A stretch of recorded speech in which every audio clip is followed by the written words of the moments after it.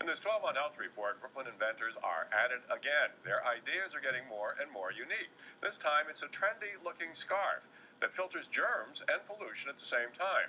News 12's Dana Arshan got to test out the scarves for herself. She brings us this story from Gowanus. Why are we so impolite? Why do we feel like it's okay to cough on everyone on the subway? Instead of waiting around for the answers, Andrew Kessler and his business partners decided to invent the scough. It's a combination of the words scarf and cough. Scough. It is a scarf that has a hidden pocket in it that we can put a face mask in.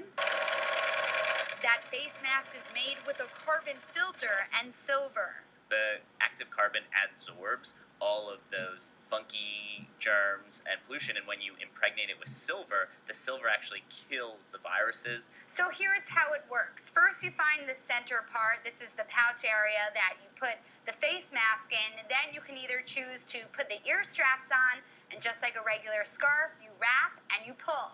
This is how it's done.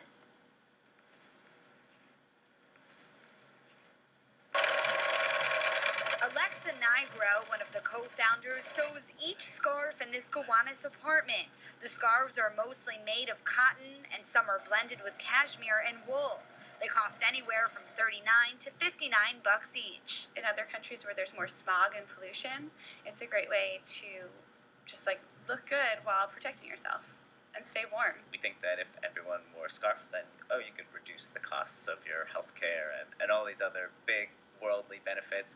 And some doctors agree. Dr. Murad Shahebar, a Brooklynite who likes to support local businesses, tells us it may be beneficial against airborne pathogens like the flu or the common cold, and it may also help shield the exhaust that comes from vehicles here in New York City. So whether it's for health or high fashion, the inventors hope customers will wrap their heads around the idea of the scough. Reporting from Gowanus, Dana Arshan, News 12, Brooklyn. More information on the scough, head over to news12.com, click on numbers and links.